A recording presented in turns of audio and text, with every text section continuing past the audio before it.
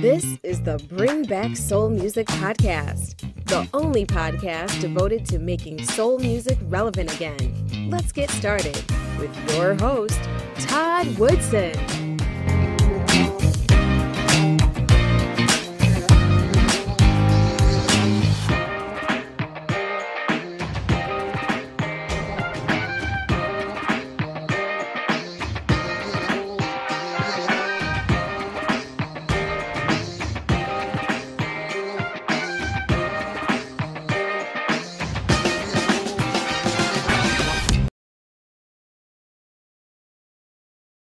Thank you for joining me for another episode of the Bring Back Soul Music Podcast. My special guest today is a three-time Grammy-nominated artist from Harlem, USA, Mr. Ryan Shaw. Mr. Shaw, how you doing today, sir? I'm doing pretty good, man. Doing pretty good. How are you? Good, good. Welcome to the Bring Back Soul Music Podcast. Thanks for having me. No problem. Glad to have you on the show, man. We have been kind of missing each other a little bit the past week or so, but I'm glad we finally got you on the show. You have a new album out called Imagining Marvin, which I think is great, by the way. We'll talk about that a little bit because I have a lot of questions about that. But before we do, for those who don't know Mr. Ryan Shaw, tell us about yourself. Born and raised in Decatur, Georgia. I grew up pretty strict Pentecostal background, and ended up eventually moving, going on tour with Tyler Perry to do a show he had called I Know I've Been Changed with like LaShawn Pace Rhodes and Ann Nesby from Sounds of Blackness and Carl Pertile and all those guys. And then ended up staying in New York, and so I've been here ever since. It's been about 21 years now. And yeah, that's it in a nutshell. Southern boy, but now in the big city. So you grew up in Georgia. You say you grew up in a Pentecostal house? So. Mm-hmm. So there was no secular music. So you don't even have to ask that. That was my next question. No, because as a matter of fact, when I was growing up, until I like got my first what do you call them, Walkman. Okay. I'm dating myself, but yeah, when I got my first Walkman, I'll make sure my phone is muted. When I got my first Walkman is when I could actually like sneak and like listen to other radio stations, and my mother would be like, "What are you listening to?" And I'll be like, "Jesus on the main line," you know.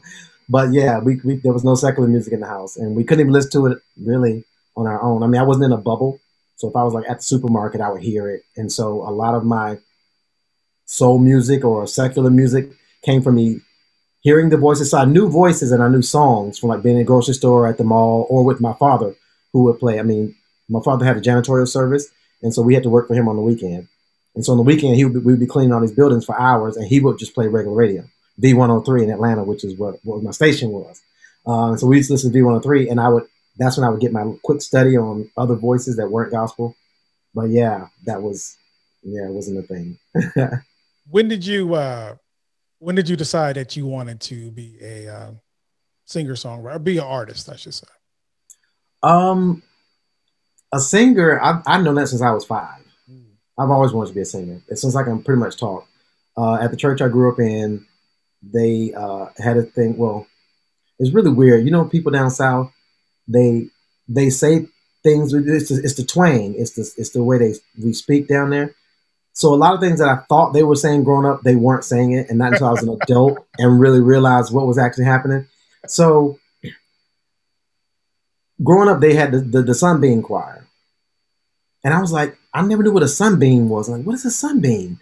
And it's sunbeam, but just when they said, "Oh, we're gonna call it the Sunbeam Choir," and they're gonna sing, and I thought they were saying sunbeam until I was like 20, and so I finally figured that out. But it's from the age you could talk, they put you in the Sunbeam Choir. And the Sunbeam Choir. And so I had my first solo at like 5 years old.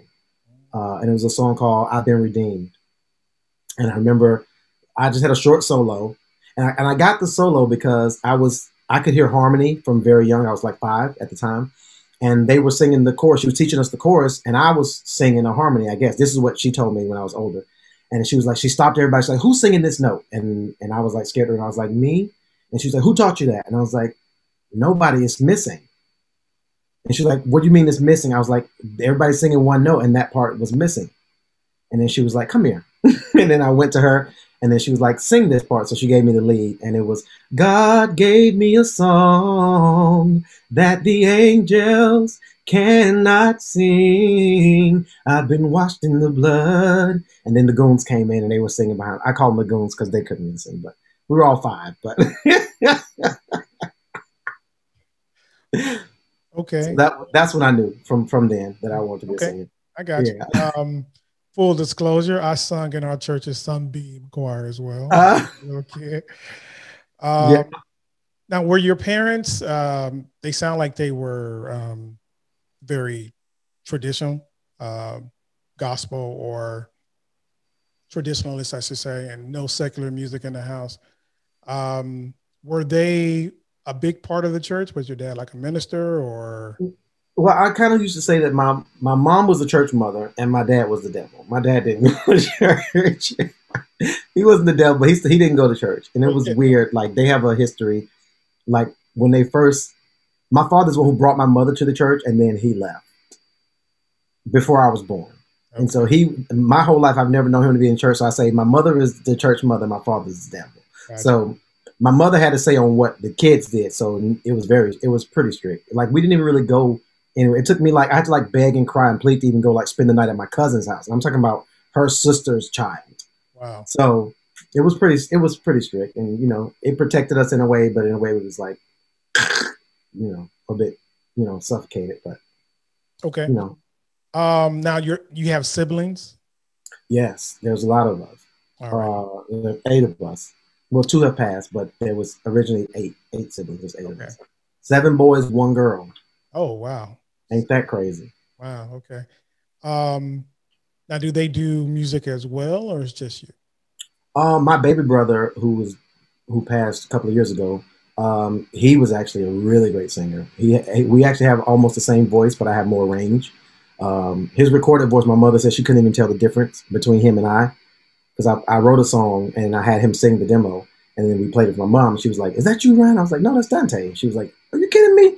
Don't be trying to fool me." I'm like, "No, that's Dante." And then my brother above him, Laradas, he lives in the Bronx now. He moved up to New York too. He's a great singer and a dope songwriter, and he's doing his thing. He don't want to be an artist anymore, but he's a really dope songwriter too and a great singer. Okay. Then the rest of them, we all had to sing. Right. But you want to. Steven can sing a little bit. Corey, I don't know if he fools around, but he hated it all the time. And my sister Misha loves to sing, but she's a little tone deaf, and I know she's hearing this and she's mad, but she's a little tone deaf. Okay. Yeah. 8 kids sound like a fun family to be a part of. Oh man, we had a blast. And it's really, well, growing up at younger age, I said before I was 13, we fought a lot. But then after that, I got saved and dedicated my life to the Lord at 15. And from then on, a lot of the anger that I had when I was younger sort of left. So we got along. Even to this day, when I would go to Atlanta, even years ago, I would go home and everybody would move into my sister's house. All my cousins were Ryan's home. We going to Shay Misha's, and everybody would move into my cousin's house and into my sister's house until I left. They would all just come and we would hang out. But I would hang out from my brothers from the youngest to the oldest. We were all very close, all of us. Oh, so it's never, and that's rare in families that big because you always got somebody who don't talk to somebody or somebody's angry. But we're all pretty close. To be so large, it's pretty, very close family. Yeah. Right. Now, where did you? How did you get your start? And let me ask you before you answer that, why'd you take this route versus, say, the gospel route? I mean, growing up, I thought it was going to be gospel. I didn't. I mean, it's weird in a way. I used to have this dream. I'll put it this way. I used to have this vision. It wasn't even a dream. It was a vision. I wouldn't be sleep. I would be in between sleep. I guess I would call it a vision more because I don't think I was really dreaming. But I would have this vision once or twice a year ever since I'm maybe 5 or 6 years old. And I would see myself on stage singing, and I would see people I would see a crowd. I couldn't see the end of the crowds. And I would get this range of emotions. Some people would be laughing, and some people would be dancing, and people would be waving their a candle or whatever. thing they had to make light or phone or whatever it was.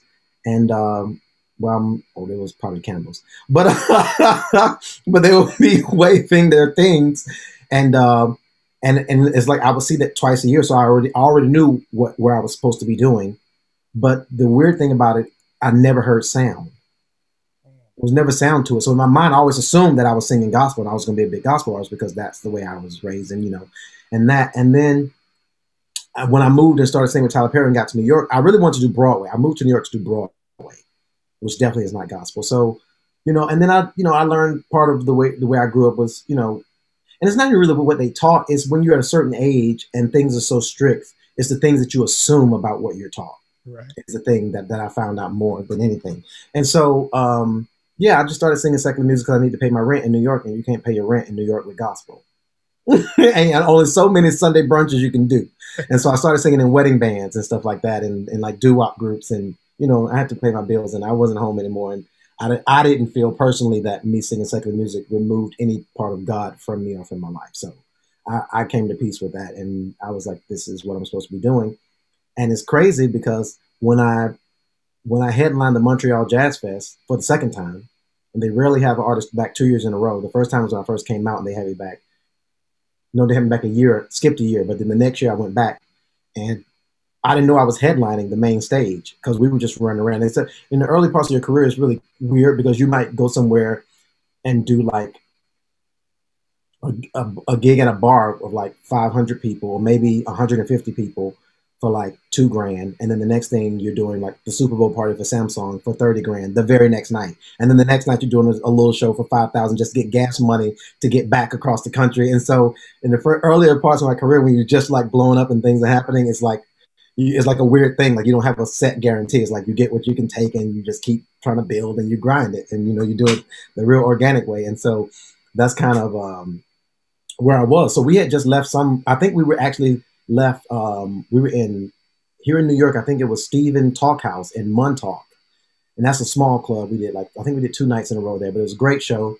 Small club, maybe 250 to 500 people. And then the next night was Montreal. We drove from there, went straight up to Montreal the next day, and got there late because we hit traffic and hit the border. And the border in Canada is kind of crazy. So they pulled us over. Oh, you're a band, and they want to take everything off the bus. And, it was just like looking for weed. I was like, I didn't even drink at the time. I was like, I don't know what y'all are looking for. Nothing. You're not going to find anything. And so, but actually I found out that my guitar player did smoke, and he had weed inside of an apple, hidden inside of an apple. We're not going to talk about that. But I found that out later. But we were going to Montreal, and they just pushed me out onto the stage. And they're like, you don't have time for sound check. You're late. Your set is about to start in like 2 minutes. So my band went out first, and then they did their little intro song, and then they pushed me out through this curtain, and I'm in the middle of the square downtown Montreal, and the stage is set up like at the corner of the street. And so as far as you can see this way and as far as you can see this way are just people, like 40,000 people in the square. And it took me by surprise because it was my first time actually headlining, that many people at night. Because, you start the festivals in the daytime, it's only 20,000 people there. But at night, people keep coming in. It was like you couldn't see the end of the people. And so I was turning around to my band, and my drummer was like, it's happening. It's happening. And I was like, okay. And so I turned around, we did the show, killed. And then I went home, and then went back to the hotel that night and woke up in the morning, was showering, getting ready to leave. And then that vision I had flashed back into me. And it was that moment was when it happened. I couldn't see the end of the people. But there was sound this time clearly because it was me being, and it just let me know that since I was a child, I knew where I was supposed to be doing, and I guess God never let me hear sound, because if I heard sound in the vision, I rebuked it. I would bind you, Satan. This is not what I'm supposed to be doing. And so he never let me hear sound until it was fulfilled, what that was supposed to be. And so that's how it started. Okay. And you said you did that 2 years in a row. They had you back. Yeah, they say they really have an artist back, but I was in the tent the first time, and they were like, we asked you. But that happened to me twice when I first started. It was from that, and also when I did the, they have Summer Stage here, but Summer Stage, the big thing they have in Central Park where they bring all the, global citizens, and everybody comes in and perform, all the big artists. Well, they have a fundraiser for that every year. And they had me do the fundraiser 1 year, and then a year and a half later, 2 years later, they invited me back for the fundraiser the next year. And they were like, we never have an artist do the fundraiser twice. but you were such a big hit a couple of years ago, they wanted you back again. And there was like, that only happened twice. And the only other artist that we've asked back twice has been Stevie Wonder. I was like, oh, really? So that was kind of cool too. But you know, they may have had other artists back, but that was at the time I did, it was 2009, 8 or 9, I think it was. But before then, I was the second artist in the history of Summer Stage, which has been going on for decades, to actually perform twice at the thing, and same with Montreal Jazz Fest. But you know, those little cool honors make it kind of cool. So I'm let you know what you're doing is no matter what you feel about what you're doing, that you're doing something right and you're in the right place. So yeah, absolutely. Wow. Congratulations on all your success, by the way. Thank you. Let me back up just a little bit. You said that you toured with Tyler Perry. Yeah. How did you come across Tyler Perry? I know he's from Georgia, but how did you get on? Yeah, well, when I first left Atlanta, I decided to leave corporate America and start singing. And so I was doing another play first. We call it the Chitlin Circuit. And so I was doing a play actually called A Good Man Is Hard to Find, Part 2.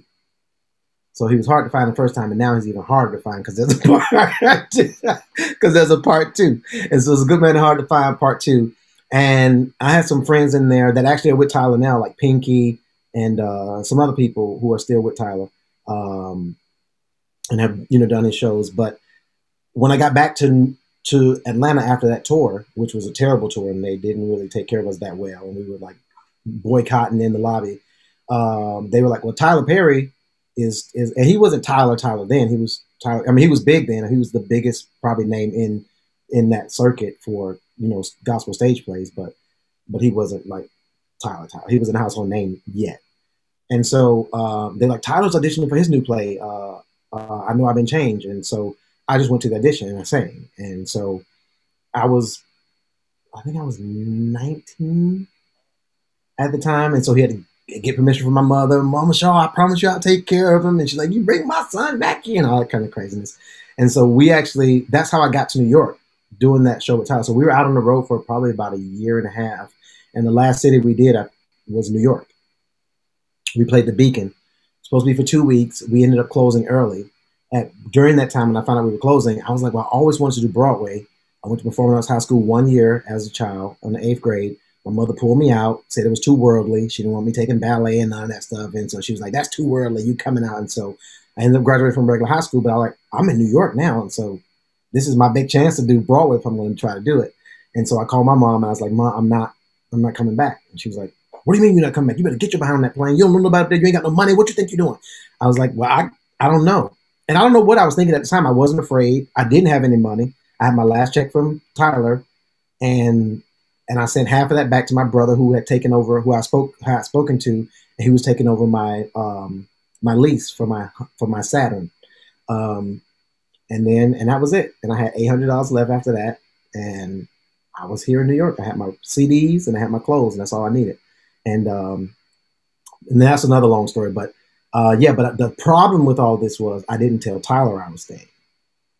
So he had to call my mother and was like, "Mother Shaw, we don't know where Ryan is, but we're all going to miss the flight. We have to come back. I don't know." But she had already spoken to me, so she knew where I was, but he didn't. And so, I haven't really worked with him since. We're still friends and we communicate, but I don't think that ended. I was young. Come on, Tyler. We can get over it. No, I'm just kidding. No, we're cool. But that was the separation. And I stayed in New York, and he went back and his built his empire, and I'm still here building mine. We'll continue our episode after this message. Are you looking for a reliable way to transfer money to family and friends? Check out the Cash App. It's safe, easy, and convenient. Just download the app from the Apple or Google Play Store and start receiving and sending money in a few minutes. Sign up today and receive $5. And don't forget to use our referral code, VGRCWQX. Swag at shop.bringbacksoulmusic.com. Now, back to our conversation. Yeah, I hear you, man.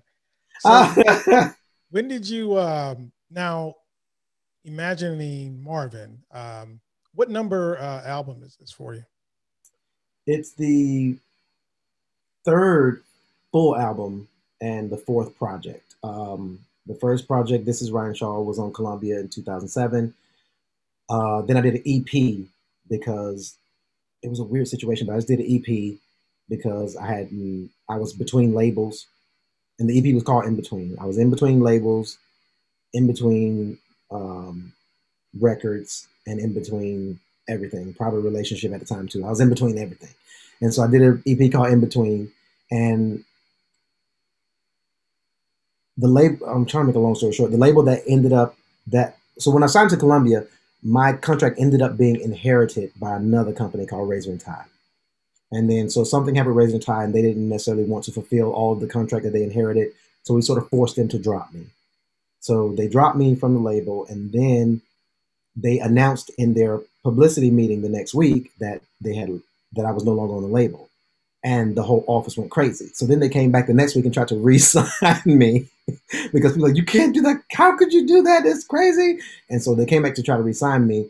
I had just finished this EP, and I was like, well, I'm releasing the EP. And they was like, well, no, we don't want you to release anything that's not on us, on our label. And I was like, but it's been too long, and I'm not going to go through another year of negotiating. I'll put this out, and then I'll do another record with you guys. And they was like, well, if you release this, then the deal's off the table. And I was like, well, take it off the table because y'all been running games anyway. So that's what happened with that. And so the EP came out and still garnered me a second Grammy nomination, thank the Lord, but independent. And then the second full album was called Real Love, all done with my producer at the time, Jimmy Braylauer, who did all of the music prior to Imagining Marvin. He and Neil Posner, also known as Johnny Gale. Great guys. We did a bunch of great music. And so the second album, the last album I did with him was called Real Love. And that was in, I think, 2012. And now, and so from 2012 to 2020, I've been taking these long hiatuses, and it's rude. It's rude for me and for my bank account. But I don't know, just things just get crazy at times, and you just have to take a step back and then regroup. I don't plan on taking any long hiatuses anymore, but yeah. And so this is the fourth project. Okay. So tell us about Imagining Marvin. Let me ask you a question before. Well, I'm gonna let you talk about it. Go ahead and tell us about Imagining Marvin. Well, Imagining Marvin was sort of started as a conversation with me and my manager. I had gotten back from Chicago doing Jesus Christ Superstar, where I played Judas, which was whole nother great experience. And I was like, well, I really feel like it's time for me to go back into the music industry, because from 2013, after the last, record and Grammy nomination, I was doing Broadway. So that's what happened with that period between I was doing Motown, the musical. I went to London to perform on the West End in Thriller Live, which is a Michael Jackson musical. Then I came back to the States and went to Chicago to do the big U.S. launch of the U.K. production that won all the Oliviers of Jesus Christ Superstar. And then I got back and I was like, well, it's time for me to do music. I missed the stage. I missed doing my own music. It's good I can bring other people's stuff to life, but it's time for me to bring my stuff back to life. And so we were talking. I said, what is the hook? What do we do? And I was like, I don't want to do any more covers, because my first record had covers on it. Second record was mostly originals, but still covers. And I don't want to be pegged as a covers artist. But what is the hook? It's really hard to do a bunch of original music and get it heard. And so we were trying to figure out things, and went through a bunch of lists. And then she was kind of just Googling. She was like, oh, you know what? This year is actually Marvin Gaye's 80th birthday. And then all these lights went off in my head. And I was like, wow. I realized Marvin had been a big component of my career. Because when I first moved to New York in 2008, I was going to all the open mics. I was asking people, where do you go to be singing, to get work for singing and stuff? They said, go to the open mics, go to the Underground, go to Cafe Wa, go to, at the time, there was a place called Jazz and Wilson's on 79th Street, go to Ashford and Simpson Sugar Bar, and go to Nails, all these places, amazing places that you can go to be seen and be heard. And the Underground was one of the biggest places you could go, with Ron Grant, who was, the late great Ron Grant. And so I would go down, but the first song that I sang that got me noticed, I sang Everything Must Change for a while, but when people stopped and was like, oh, it was What's Going On. And at that time, when you had a song that the people knew you by, it was sort of your song, so you just stuck with that song. So for 2 years, every time I went out to sing, which was 3 or 4 times a week, I just sang What's Going On for 2 years. So that was Marvin. Then, you fast forward into, Broadway. I was in Motown the musical. I actually played Stevie Wonder, But I understudied Marvin, and I went on for Marvin quite a few times, and had to dive into his story, into his persona, and also, bring that to life. And my third Grammy nomination from the Real Love album was for my cover of the Beatles' Yesterday, but my version is heavily based on Marvin Gaye's sort of obscure version of that same song. And so when she said that, I was like, Marvin has been pinpointed like bullet points throughout my whole career. And I was like, and if his 80th birthday, I could do a Marvin tribute album, but it can't be all covers because I don't want to do a covers album. I want to do a tribute, and I don't want his original songs to actually be a remake of his original song. I want people to hear the record, and I want them to say, wow, this is good. Oh, wait, that's Marvin. And so last year, before the pandemic hit, this whole album was a year behind because of the pandemic. But the year before that, I did a concert at the Cutting Room in New York City. And it was a sold out performance of Imagining Marvin. I needed to make sure that my arrangements of the songs or the ideas that I had about the original songs worked or fit as comfortable on me as they did on him when he did them. And also to see if my original music could stand up next to a Marvin Gaye, to an Ashford and Simpson song, you know what I mean? To make sure that, to see if it could if it all made sense. And so that's how it was birthed. Okay. Well, I had a chance to listen to it earlier, and yeah, I don't know, man. It's kind of hard to tell you and Marvin apart. I was so impressed. And let me just back up and say that not only do you sound like Marvin on your album, you also sound a lot like Sam Cooke. I think the first song that I heard, I was like, I know this is called Imagining Marvin, but that sounds like Sam Cooke. But great job on Imagining Marvin. Awesome job. So Marvin is side note. Sorry, go ahead. When people ask me who is my favorite singer of all time, it is Sam Cooke. It's Sam Cooke and Donny Hathaway are my two. I can't separate the two. I always go, well, Sam, or maybe that's so it's Sam and Donny. So when you say Sam, he's definitely like my spirit animal, if you want to say, like my spirit musician. Yeah. So Sam is always going to be somewhere sneaking around when I'm singing. Sam, Marvin, and Donny. I mean, you can't get any better than that. So those are three heavyweights, and three of my favorites as well. So before, pre-pandemic, what's been the reception like for Imagining Marvin? The reception has been kind of overwhelming. It's been really, really great. Like people that I know in the industry, like personal calls. The night that the record actually came out, from me being in New York and, singing at the Sugar Bar, Nick Ashton and Valerie Simpson sort of became my industry parents. And so when I first thought of the concept, I went to Valerie. I had done a demo of I Want You, not the version that's on the record, but it was a slightly different version than that. But to make sure, and I said, I want to play something for you. Me and my manager went over. She's like, come on, let me hear it. I'm play something for you. I want you to let me know if I'm onto something or if I need to just shut it down. I know she would tell me the truth. And so I played her the demo, and she paused and she said, there's something there. And I said, okay. And so we went and we finished the record up. And so when the record was done and mixed and mastered, when I moved back from London, I never got another car. So when I like to listen to music, I used to listen. Before I used to lease Honda CRVs. And so I'm used to hearing music in a CRV. So I did like a zip car. I rented a CRV and I was just renting for like 3 hours. And I was driving down the West Side Highway, and it was like maybe 1 o'clock in the morning. And I was like, let me call Valerie and see if she's up. And so she actually answered the phone. I was like, hey, Val, what are you doing? I was like, I actually just got my master's back, and I'm actually listening through the whole album in sequence in the car. And I took a chance to see if you're up. I know sometimes you're a night owl. I want to see if you're up, if you want to listen to them with me. And she's like, where are you? I said, I'm on the West Side Highway in like 59th Street. And she's like, how soon could you be here? And I was like, maybe 10, 15 minutes. She was like, come on. And so I went over to the house, and she got in the car, and we masked up, and we drove down until all the way down to City Hall and back, and listened to the whole project. And between songs, she would ask a question: who was that? What was this? What was this? And who produced this with you? And then we went through the whole thing and got back to the house, and she was like, this was worth me putting my clothes back on. And then she said, but really, she said, I don't know what you're going to do with all this. She said, but it's probably one of the most solid bodies of work that she's ever heard. And I said, oh, that you've ever heard? I mean, you wrote most of the iconic songs on the planet. And so the reception has been great. And, you know, and Valerie's been very supportive. And, you know, she wrote Strong Man Can with me. And so it's just been, the reception has been really great. And other friends calling me just saying, you know, that just how brilliant they think the record is. And I actually did my first live performance was I took over the Sugar Bars open mic and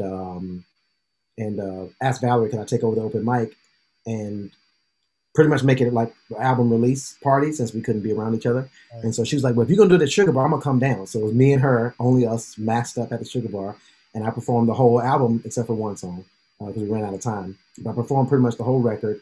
And all the artists that sang the open mic in between were people who, like my friends who sang background on the record. And, you know, all those artists who have been closely connected and supported my journey. So the whole night was about Imagining Marvin. And they surprised me and actually had Jan Gay on the Zoom, and I didn't know she was there. And there's Valerie, I got surprised for you. And Jan, Marvin's wife, ex-wife, came on, and she was like, I just think what you did was brilliant. I think calling it Imagining Marvin was a stroke of genius. And I think, and what you did, I could hear you and I could hear Marvin. And she was like, and it doesn't sound like you tried to be him, but I felt him and I really felt your own artistry as well. And she was like, congratulations. I think it's a super great project. And so the reception, to get that reception from his estate is, you know, monumental because they don't approve of a lot of things that people try to do as far as Marvin is concerned. So the reception has been really, really awesome. Yeah, high praise indeed. Congratulations. Wow. So what's next for you? You know, it's so weird because we're in this pandemic, and I know you're probably itching to get out there and perform and expose more people to it. But what is the plan for 2021 for you? Everything is changing. I mean, we have shows set up towards the end of the year, but you know, we don't know if they're going to happen. That's the craziest part, is trying to figure it all out. We're trying to really strategically navigate the streaming performance venues kind of happen. And the issue with those is that, you know, they're harder to monetize because there's no geographical location to them. So like if you oversaturate, you can do 3 concerts and then everybody in the world has seen you, you know, or that's going to see or that wants to see you, you know. So it's about strategically placing things. It's exciting because it's like everyone now is sort of navigating this new territory, which sort of levels the playing field for a lot of artists. But it's also very unnerving because a lot of times it doesn't translate financially, we'll put it that way. Right. And so, you know, at this point, you know, it's just navigating it all is the biggest thing. But I'm definitely, hopefully, at some point we'll be able to get out and perform.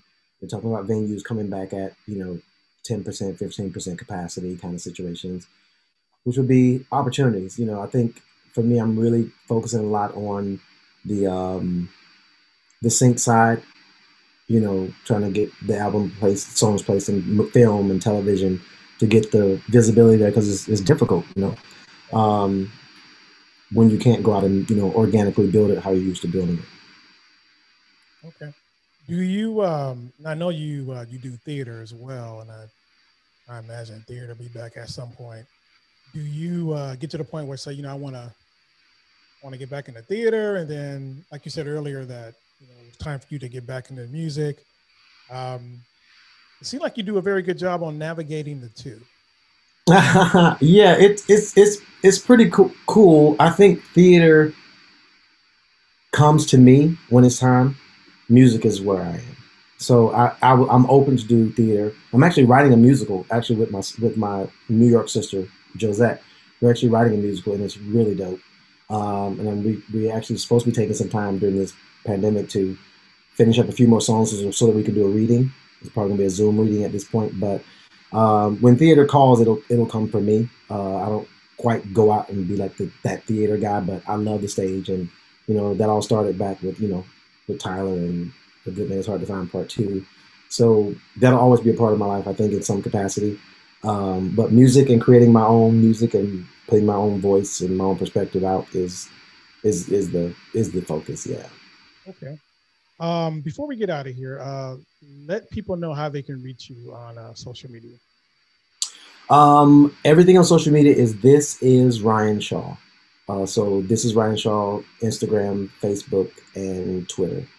I'm on TikTok because they told me I have to be, but I've only done one TikTok and it's terrible. So I'm not sure, but I'm on there as the same thing. This is Ryan Shaw. We'll figure it out. TikTok is very new for me, and I don't really have time to be putting out all this content while I'm trying to make a record. I was like, it's a lot. So, Right. I think as it grows and, things started. You also have a website too, right? Yes, and my website is ryanshaw.com. Just my name.com, and all the information is there. If you don't remember the rest, just Google Ryan Shaw. The website is the first thing that'll come up, and all the social media links are there for you to follow and click and like and subscribe and all that. Okay, and all that jazz. It's Broadway things coming out. And where can we pick up Imagining Marvin? Imagining Marvin, wherever you listen to music, all digital streamings from, Amazon, Deezer, Tidal, Spotify, Pandora, everywhere. And if you want a physical of the project, go to BroadwayRecords.com and you can order it through the distributor there. BroadwayRecords.com and. Okay, and we'll put all that information in the show notes and also on our website at bringbacksoulmusic.com. One more quick question here, Ryan, about Imagining Marvin. Do you have a favorite Marvin Gaye song? My favorite Marvin Gaye song is actually The Shadow of Your Smile. And it's not one that he's written, but it's one that he's sang. It was released after his passing on the Vulnerable album.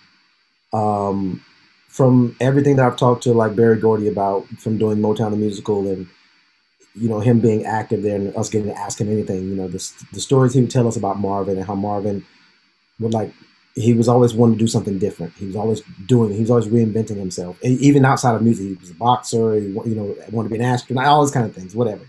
But one thing he really wanted to be as a singer was he wanted to, his heart was to be a crooner, the American Songbook, and to be with the Rat Pack and hang out, be with Sammy and all of those guys, and Old Blue Eyes. So when if you haven't heard the Vulnerable album, I would say get the Vulnerable album and listen to it. And how he approaches the American Songbook is so Marvin, but you can tell his whole heart was in it. Every fiber of his being was in that. And when I first heard Shadow of Your Smile, it literally stopped me in my tracks and gave me goosebumps, and I was like, this is the most beautiful thing. And you can hear other versions of Shadow of Your Smile, but until you hear Marvin do it, you haven't really heard it.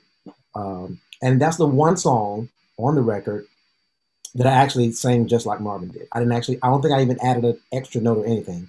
I literally just sang the damn song, how Marvin sang the song, because that's how much that song moves me and how he did it. It was the one song I didn't feel a need to reinterpret. I just or add anything to, in Grapevine, I added this big vamp at the end that Marvin doesn't do, but I needed to, that was part of me making that me. But I feel like The Shadow of Your Smile is where me and Marvin met and really connected. And so that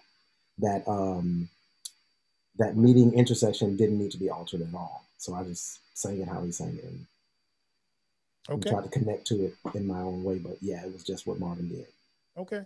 I'm doing some research on, this is kind of a side note, on some of the best duets in history, or at least soul music.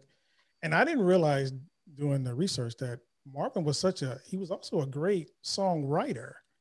Oh my God, yes. Yeah, I didn't realize. I know a lot of the stuff that he and Tammy Terrell did was written by Ashford and Simpson, but he also wrote some incredible songs too. Yeah. So I didn't know that during the research. So Marvin was all that, right? Yeah, and a bag of chips, as they say. But his favorite song that he wrote, he actually sang it too, though, but I don't think it was very popular. But Holy, Holy, Holy, that Aretha did, when Aretha did the remake of it, well, technically it's a remake, yeah, because he did actually sing it and wrote it, but that Holy, Holy is a beast of a song. Yeah. Okay. Well, on that note, anything else you want to add, Mr. Shaw? Yeah, I just want to thank everyone in advance for the support of the record. Yeah, and I mean, I'm we're trying to build this. And so, you know, as you hear it, if you love it, spread the word.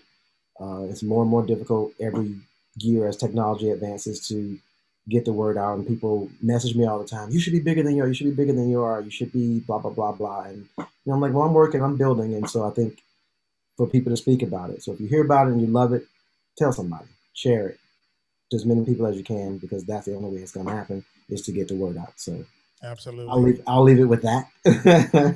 And we'll do our part too. We do a profile. You'll see the profile coming up this Friday. Actually, when this comes out, it'll be Friday. So on our website at bringbacksoulmusic.com.